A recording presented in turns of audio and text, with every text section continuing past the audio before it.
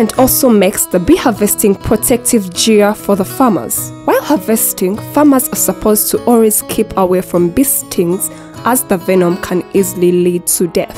This is a protective gear and this is the head gear. So now during harvesting, you have to make sure that you wear this protective gear to avoid stings from the bees. This will help you.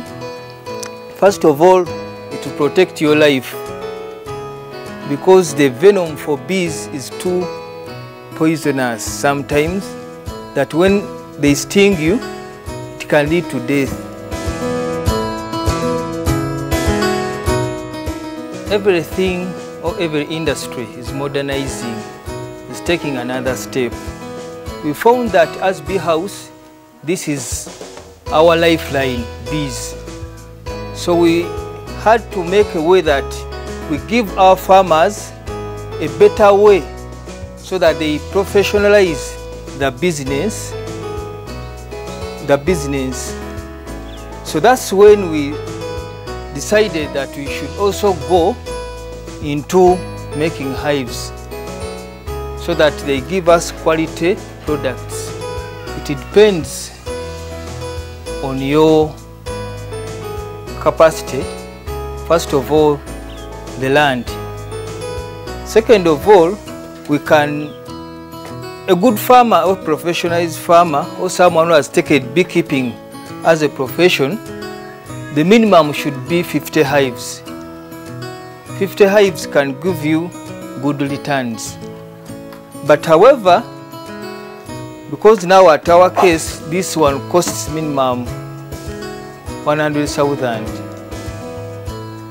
So a capital, but you can start in 10 tens. Take 10, take 20, take 30, until at least you call yourself a professional in this, you have 50 hives. Among those other activities that go on Vincent's farm is the processing of honey. Inside this room, honey that is bought from the farmers is finally processed for commercial purposes. We buy honey from our real farmers whom we've trained.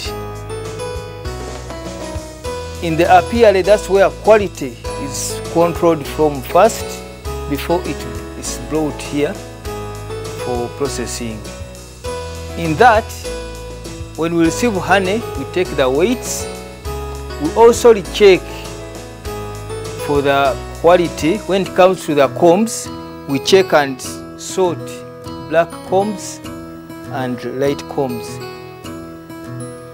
So during the process, that's where our quality control starts from. Then if it's for these captive bee hives, it will come with a comb. When it is from the Langstroth, we also move with the extractor. We have what we call an extractor, whereby you get these frames and put them in an extractor. So most especially because our farmers can't afford buying an extractor, we go and help them.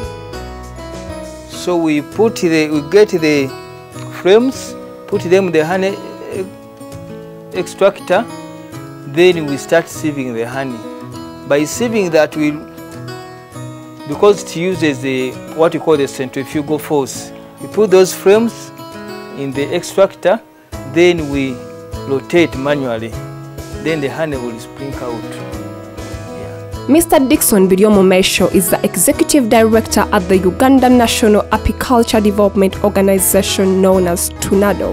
He has for long carried out trainings for youth and women in the manufacturing of the low-cost hives so as to try and increase the honey production in the country. He believes that without these bees, agricultural productivity in the country will always be relatively low. The Uganda National Apiculture Development Organization TUNADO is a member-based beekeepers organization.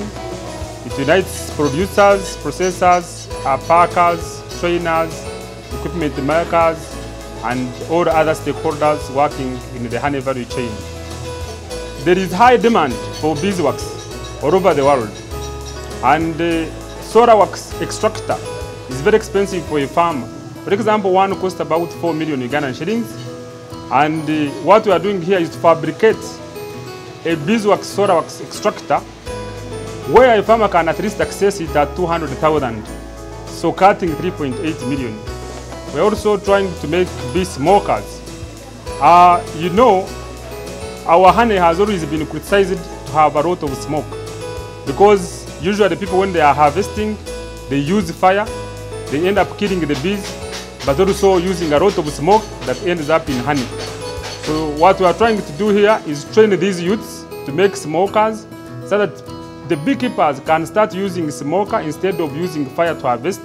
That will reduce the smoke, the amount of smoke in honey, and increase the quality of honey. As we are preparing for export market to the EU, then we are sure we shall be exporting quality honey because it is only the smoke that has been putting our honey at raw quality. We are training women entrepreneurs in making bee suits. One of the biggest challenges affecting the beekeeping sector is fear for the bees. Most people fear bees. And when you fear bees, it means you can't engage in this profitable business. So what we are trying to do is train women make these bee suits. A bee suit in Uganda has been costing 250,000. And with this training, the bee suit cost is going to reduce to 100,000. So that is going to be affordable. And these women we are training are from 7 districts of West Nile and Bunyoro. So that means that people in West Nile and Bunyoro, in each of those districts, they will have contacts of where they can be able to buy the bee suits. So right now we are trying to bring in more women and youth by bringing beehives at home, keeping them in an apiary, telling the youth to add value to bee products. So we are making beekeeping equipment. You can see we are making bee suits, we are making smokers. There are things that women can do at home without even keeping bees, like making jelly, like making candles, like making shoe polish, even bee venom. So our job basically is to coordinate and promote the apiculture sector in Uganda and make sure that everyone involved in apiculture earns decently from it. One of the most important roles the bees play in the world is pollination services. I have not seen anybody who is responsible for pollinating the crops that we eat or for crops that we sell. For example, coffee, sunflower, watermelon, citrus, all these fruits, 80% of the crops grown in Uganda are pollinated by bees.